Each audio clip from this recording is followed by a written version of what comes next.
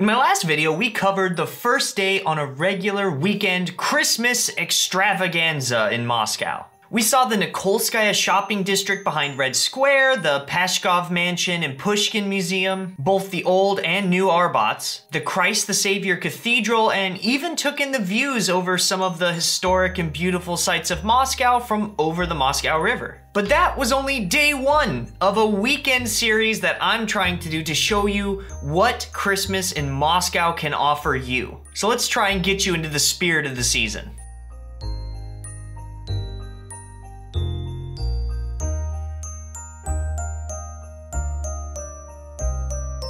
Waking up the next morning, we wanted to retread our steps a little bit and head back over to the Sholokhov Mansion. And from there we headed down an adjacent street a little bit further on to see the Sholokhov Park and Museum. Sholokhov was a Nobel Prize-winning author best known for his epic work on the Cossacks during the Russian Revolution called And Quiet Flows the Dawn. The author grew up amongst Cossack people, a sort of Slavic cowboy group. And his life was crazy. He was one of the only people to tell Stalin to his face about the real state of collective farms and how bad they were turning out because he lived in a rural part of the country where all of this terrible stuff was happening. Stalin even replied to his accusations of two Soviet officials torturing local farmers by sending the police to investigate. The police found the officials guilty and sentenced them to death, which is probably the most Stalin-like thing in both a good and a bad way. Another time, Sholokhov was meaning to accept an international award for literature somewhere abroad, but on the eve of the event, he refused to go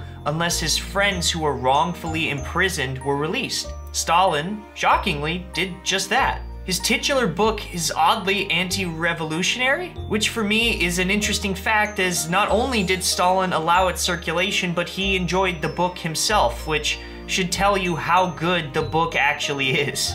Now, to honor this author, there's a park and a museum dedicated to his honor. And it's the perfect place to get some coffee and have a decorated stroll on a brisk Moscow morning before you head off to our next site. Through the metro station about an hour away, we are going to VDNKh. This famous park is always at the top of most people's to-do lists here in Moscow, along with the Kremlin. The name VDNKh is actually an abbreviation for its full name, the Exhibition of Achievements of National Economy. Now that sounds boring, but I promise I had no idea it actually had anything to do with the economy when I was there. For most people in modern day Russia, it's a historic and beautiful park, twice as much so in winter. It has the Moskvarium, which I went to last year and made a video about. You can check the comments if you guys are interested in seeing what that was like. It also houses this iconic statue that anyone who has ever seen a Tarkovsky film or really any Soviet movie or cartoon probably recognizes. It's the icon from Mosfilm. This statue is called the Worker and I'm gonna mess this up,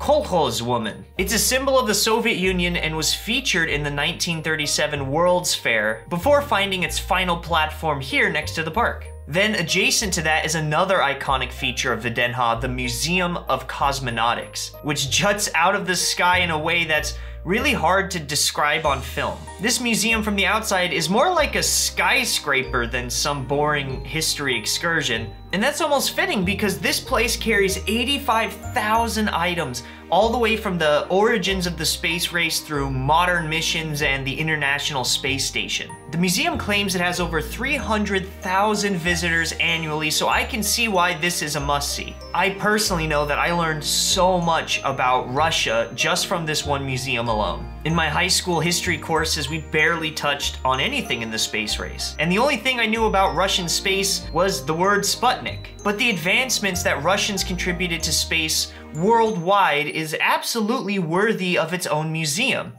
After purchasing a ticket for a couple of bucks, you'll be given the chance to see hundreds of exhibits and even try some vending machine space food packets if you're into that sort of thing. But I decided to pass and head on to the rest of the museum where you can actually see the original Sputnik satellite, the first satellite in space ever, as well as, well, meet Belka and Strelka, the first living creatures to orbit in space and return safely. Behind them, you can see the development of space travel as each iteration of Dogship became more and more advanced and technical. To that end, I surprisingly found out that out of 57 dogs the Soviets sent into space, it was rare that one died. Most of these deaths weren't planned and were due to technical difficulties or malfunctions rather than planned abuse. And according to the museum, there was only one dog, Laika, that had an expected death during his only trip to the great beyond.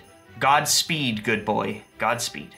Another fact about dogs in space is that most of these dogs were homeless dogs that they found around Moscow. They had to be a certain size to fit the equipment, so when scientists were driving around Moscow and saw a homeless dog that roughly fit the description, they would take them and train them and treat them like kings, and when they returned, they would be national heroes. Weirdly enough, some of the puppies from Belka and Strelka were even gifted to the Kennedys by Khrushchev in 1961. Once you've walked around a little bit longer, you probably will see the focal point of the entire museum. It's incredibly hard to miss. You'll be greeted by the great Soviet hero and heartthrob himself, Yuri Gagarin. This guy was truly bigger than Jesus, despite what the Beatles would say during the Soviet Union. I was even told a funny story where my friend's mother was completely convinced she was going to marry him. He was the heartthrob of the Soviet Union, and when she found out that he got married without her, she was heartbroken. Yuri was the first human to journey into outer space and receive the nation's highest honor they can give out, the Hero of the Soviet Union medal. He broke record after record in cosmonautics, but he tragically died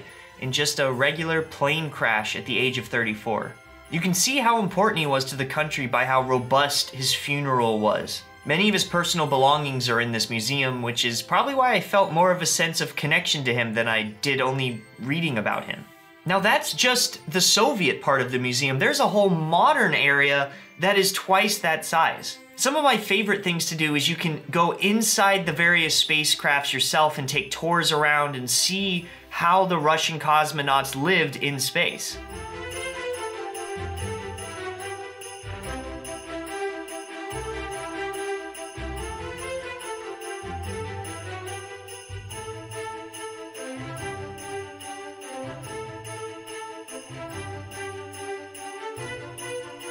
Another really interesting thing that I saw was a diorama where a space crew returned and crashed in Siberia, and they had to survive with only a very interesting looking gun that they had, until the Russian government could go find them in Siberia.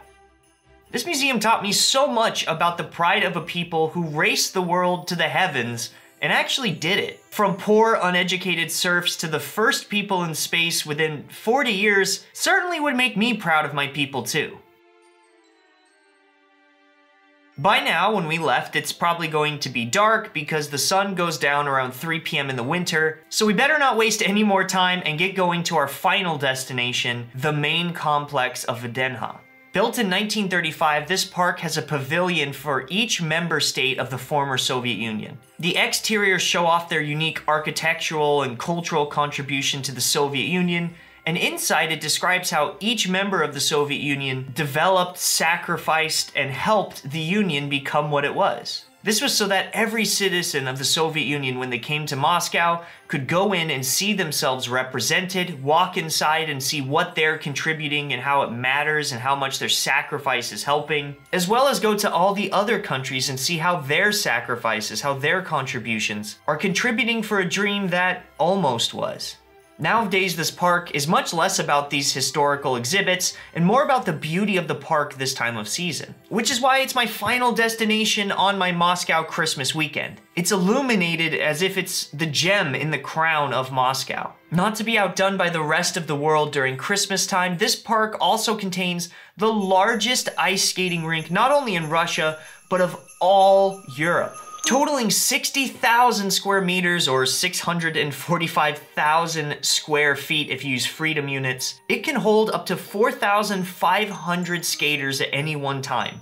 And walking around it, walking over the bridges, probably is the most magical feeling I've ever felt at Christmas time in any country that I've been in. So for you, dear viewer, why don't you strap up your skates while I finish my epilogue? Moscow at Christmas time is one of those places that if you just remove your preconceptions for a moment and try to look at it unbiasedly, she will utterly surprise you. She will teach you, she will entertain you, and she will astound you with her beauty and history. As for me, I have one more video this year before I take my annual Christmas vacation from YouTube, so I hope you will consider liking this video and subscribing to my channel so you can catch what lies next in this wintry series. I wish you all a very Merry Christmas and a Happy New Year wherever you are and whatever you celebrate. I'll be thinking about you, and I hope you'll be thinking about me too.